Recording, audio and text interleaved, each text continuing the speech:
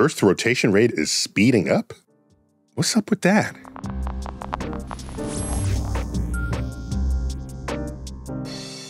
Well, how long does it take Earth to rotate once on its axis? We call that a day. We count up all the seconds and the minutes and the hours and the 24 hours of the day, and you get 86,400 seconds. If Earth were your only measure of the rotation of the Earth, how would you know if it was changing? You need some other timekeeping device that's not only more accurate, but more precise than Earth itself to have any clue if anything is changing about Earth's rotation. That began in the 1950s, where we introduced the atomic clock. Atomic clock keeps time just by vibrations within the atom, and it's unrelated to the sun, the moon, the stars, the Earth. It's keeping its own time. And when we did that, and we kept good records of the rate at which the atomic clock was passing time and the rate at which Earth's rotation was passing time, we found a difference. And beginning in the early 1970s, we started compensating for that difference. The difference in almost all cases was that Earth was slowing down. So you accumulate a second in the slowing down of our rotation, and then you throw in a leap second to compensate for it. The alternative would be to change the definition of a second so that the 86,400 seconds still fills the day. But that is a level of complication that modern society is not prepared to accept. The duration of a second is precisely defined, and we'll just add and take them away as the Earth deems necessary. When do we do this? Well, just by decree. It's in one of two places on the calendar, either in the last minute of December 31st of that year, so the last minute would have 61 seconds in it, or the last minute of June 30th, mid-year, where that would be given a leap second, that last minute containing 61 seconds. So since 1972, when we had good enough atomic data, we have accumulated, last I checked, 27 leap seconds from the slowing of the rotation of the Earth. This monitoring is done monthly, weekly, daily, and you look at the accumulations in one direction or another. Earth could also speed up. We have mechanisms in place for that as well. If we speed up by a full second, then we take out a leap second in one of those two spots in the year. So the last minute would have 59 seconds instead of 61 seconds. All this is happening under the hood. Your computer will know about it, but you don't have to.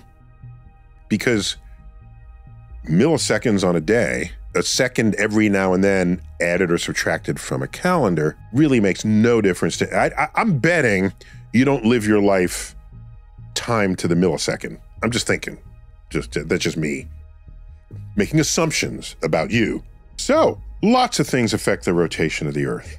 Foremost among them is the sloshing of oceanic tides on and off the continental shelves. These tides are primarily raised by the moon, and so the Earth and the moon do this kind of ballet, where the moon raises the tides, the tidal bulge of the Earth actually speeds the moon up in its orbit, forcing it to ascend in its distance from us. So the moon is actually spiraling away from us. Not by much, a few centimeters a year. And how do we know that? Well, you can calculate what it would be, given this dual dance that's going on. Or you can stick mirrors on the moon, beam a laser to it, time the return trip, and calculate how far away the moon is, which is exactly what we did with Apollo 11 back in 1969. Neil Armstrong and Buzz Aldrin laid down what are called corner reflectors. Light coming in from any direction will reflect back exactly parallel to the direction the light came in. And so you come back to Earth, beam a laser out of your telescope, check the flash on its way back, time it, and there you have it. We confirmed that, in fact, the moon is spiraling away from Earth, as it's been doing for billions of years. The moon used to be much closer and much bigger in the sky. All right, well, that's one thing that slows down the rotation of the Earth. Other things can slow it down or speed it up. For example, earthquakes, continental drift, shifts placement of mass on Earth's surface. You say, well, so it's still just a sphere, but no. You can picture an ice skater. They go into sort of a slow spin with their arms extended, and then they slowly bring their hands in and they speed up.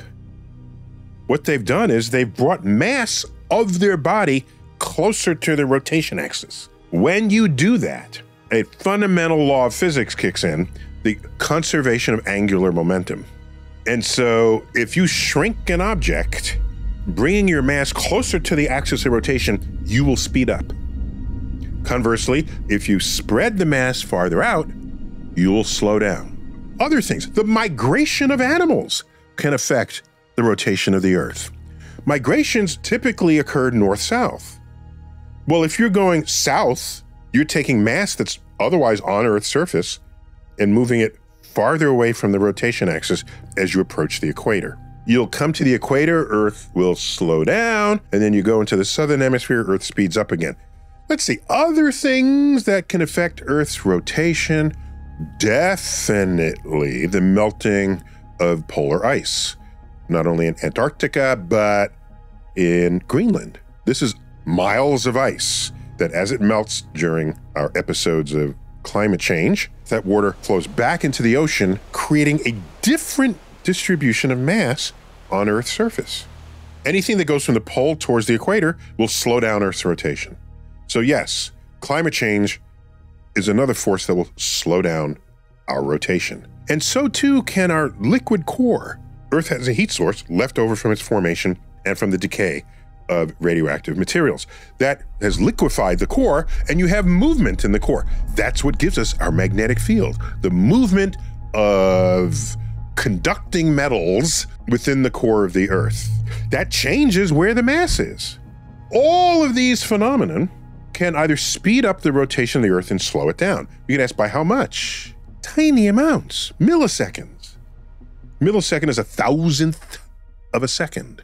And often it's just fractions of a millisecond. Now, some of the headlines I've seen are, Earth is speeding up and we don't know why, and it's mysterious. Really? I'd call that clickbait. It's possible to not know why something is happening, yet have it not be mysterious at all. For example, let's say you own 3 dogs, and you go out for dinner with your loved one, and you come back, and you find pee in the kitchen floor. You don't know which dog did it, but it's not mysterious. Not knowing something is not the same thing as something being mysterious. Not knowing what is the smoking gun that's speeding Earth up one day versus another does not make it mysterious. It means let's go to all of the factors that we know of. Could there be a factor we haven't considered yet? Maybe, but unlikely, because we've been in the business of doing this for 50 years. The universe brims with mysteries, don't get me wrong, but the forces that are altering Earth's rotation are not among them. This is tracked daily. We compare the rotation of the Earth to the atomic clock daily, and we know these numbers. And they're fractions of a millisecond. Are they accumulating in one direction or another? Are they just canceling each other out from day to day? Of course, there's going to be a day in the year that has more of a shift than other days. That's how data work. You're going to make a federal case out of it? You're going to make a headline of it? Biggest shift of the year? Yeah, every year has a biggest shift. In each direction, there's a biggest shift. I think someone found out they can make clickbait out of it, and that's what we're in the middle of right now. So, rest calmly. Tonight or any other night, because the daily changes in the rotation of the Earth, first, as I said, we only really care about it when it's accumulated a second, and then we throw in or take out a leap second. But I'm pretty sure there's nothing in your life, as there's nothing in my life, that requires that I keep track of time to the millisecond. So just contemplate the fact that we are on a spinning planet in orbit around the sun, like a pirouetting dancer in a cosmic ballet, choreographed by the forces of gravity. Until next time, keep looking up. New findings may be shaking up everything we thought we knew. Data suggests dark energy might be weakening, meaning the universe's expansion could actually be slowing down. If true, it would challenge one of the biggest assumptions in modern physics. But before we rewrite the textbooks, we need clarity. That's exactly why StarTalk continues to partner with Ground News. They built an app and website that helps us separate speculation from science. With one swipe, we can find original research and highly factual sources covering the most complex breakthroughs in cosmology. They were actually founded by a former NASA engineer with the same level of precision you'd expect for space missions. But the best part?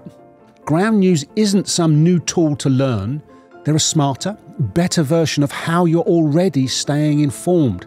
So follow every major development from dark energy to deep space with interest pages tailored to the topics you care about most.